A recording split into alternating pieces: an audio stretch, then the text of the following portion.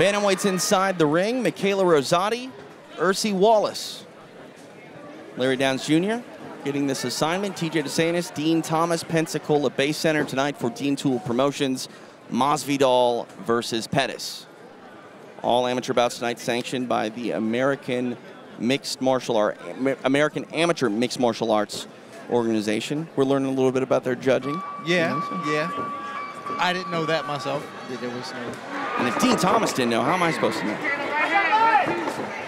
ROSATI throwing some punishment the way of Walls, but Walls coming back with some hands over the top of the right.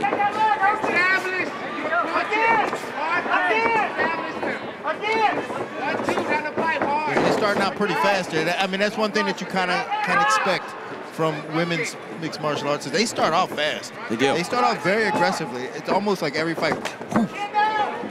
He's kicked the lead leg there. Now going to the body is ROSATI. Join in on the conversation tonight at TJ DeSantis, at Dean Thomas, hashtag Dean Tool Promotions.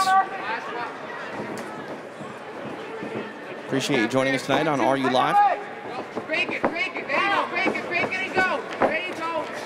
Nice counter shots there by Wallace. His right hand.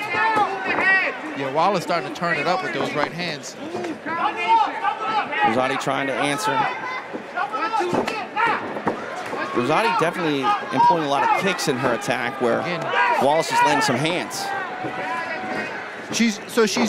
Wallace is hitting her target. That was a mistake. Well, I don't know. Maybe it wasn't a mistake. Goodness. Now in full mount, Ursy WALLACE trying to pound out a finish here. Mikayla ROSATI in trouble. A lot of time here. Ursy WALLACE has 30 seconds left to really make a statement. Now isolating that arm gift wrap situation here for Wallace. Now for the armbar, she might be able to get this. Armbar upcoming. ROSATI trying to battle her way through it. She's trying to almost kick her in the face. That's not legal. But she doesn't have the arm turned right. She's got 10 seconds. This could be either really good or really bad with 10 seconds left. But her thumb, I think, is in the wrong direction. That's a statement, though. Finishing the round in a submission, Ursy WALLACE. The problem was she didn't have her thumb pointed in the right direction, so there was a lot of give and a lot of bend. So sometimes it looks a lot worse than it really is. There was still some pressure on it, but her thumb wasn't actually turned in the right direction, so she wasn't able to because like with the angle that she had on it, that could have been devastating. Let's talk about how Ursy WALLACE got into that position. Hopefully we'll see it on the replay here. Some hands early, but yeah, it was a failed takedown attempt to a beautiful sweep. Yeah, I thought it was a mistake to go for her. Like she kind of pulled her on top of her, but kind of just swept. Like that was some good jiu-jitsu actually. Absolutely. But she's raining down punches from the mount here, and just went for the armbar for that. I thought it was a good idea to go for the armbar, especially with the amount of time left. Solid bit of work there in the latter part of the round for Ursy WALLACE. Got to believe that momentum is on her side as we head into round number 2. You know, so Wallace, as I was saying in the last round, she's getting the touches that she wants with the right hand. She's just not turning it over with her body. If she turns it over with her body, she's going to get a lot more impact out of that right hand. You see how she's kind of pushing it? Countering those kicks with some hands is Wallace.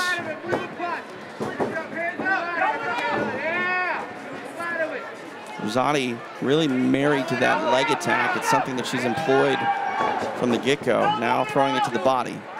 And that's not a bad thing to do, especially for the fact that she's getting hit with right hands. If she uses her left leg to maintain distance, just keep going to the body with that left leg.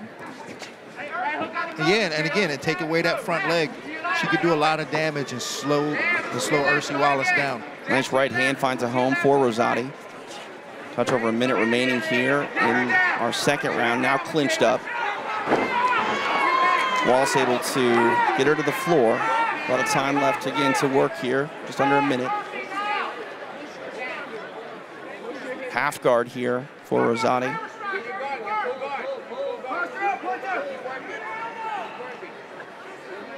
Yeah, Wallace has a significant advantage on the ground, and I think it would do her some justice to get here as early as she can in each round. Takedowns go a long way in these short fights as well. You get a takedown in the first, you know. Oh, yeah, you get a takedown. Like, it's hard to get back up. Right. You get a takedown, and plus it weighs a lot in the judge's mind.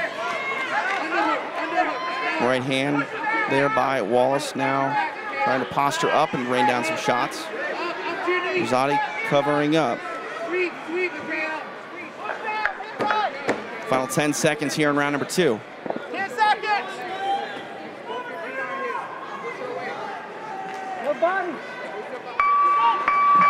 2 rounds in the books between these bantamweights. Mikayla ROSATI, Ursy WALLACE. We saw ROSATI in that round land some kicks. She had maybe a bit more strikes here early, but we saw Wallace get that takedown. Dean, walk us through some of this action. So she kind of an unconventional takedown there. She just kind of threw her down from like seemed like almost like a front headlock type position, just threw her down and secured half guard. But she wasn't able to create the space that she needed in order to deliver some damaging blows from there. And that's a science in itself, one that's very underdeveloped in MMA. And sometimes you almost can't expect it to be learned and taught for these amateurs here, because I still work with pros that were trying to develop this. Right. So it's understandable that she wasn't able to do a lot of damage, especially with that amount of time there. Got to wonder what the corner of Mikayla ROSATI is thinking. You know, she finished the first round, locked in an armbar. Second round, she had some success, but was ultimately taken down. Her back may be against the wall, and she has 2 minutes to do something about it here in round number 3. Yeah, I think she needs to get her left leg going and start going to the body with that left leg to keep the right hand from Ursy WALLACE from making a connection. Again, there goes that right hand from Ursy WALLACE. And it's all because Mikayla is not doing anything to stop that from her from coming in. She's got to keep her from stepping to her. ROSATI trying to go back to that kick. To the mouth open of Wallace, taking a deep breath. A lot of offensive output here throughout this fight. Half-hearted kick there, but answered by some punches from ROSATI. Wallace kind of shaking her head. I don't know if it was out of frustration or trying to tell ROSATI that, no, you're not hurting me. It looked a little bit more out of frustration, like she didn't get what she wanted, like she was trying to reach for it and didn't get what she wanted. But I'd love to see ROSATI throw a liver kick right now. You know, I mean, it's right open for her. ROSATI's head snapped back there by a right hand from Ursy WALLACE. Less than a minute remains here in the fight. Another right hand, loading up on the right hands. ROSATI in some trouble, now up against the ropes. Yeah, if Ursy WALLACE would just turn one of them right hands over with, this fight would be over, because she's making a connection almost every time she throws it.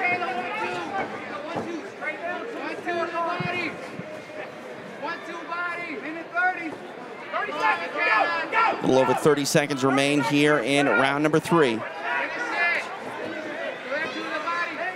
See if ROSATI has something up her sleeve to get back in this fight.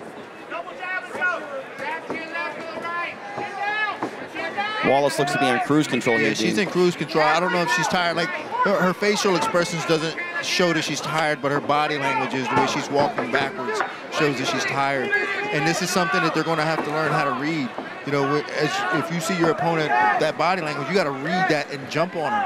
And ROSATI has not done that. Solid performance here by Ursy WALLACE, Mikayla ROSATI. After 3 rounds of action, we go to the judges for a decision. All 3 judges scored the same for your winner by unanimous decision. From the blue corner, Ursy "Sledge" WALLACE.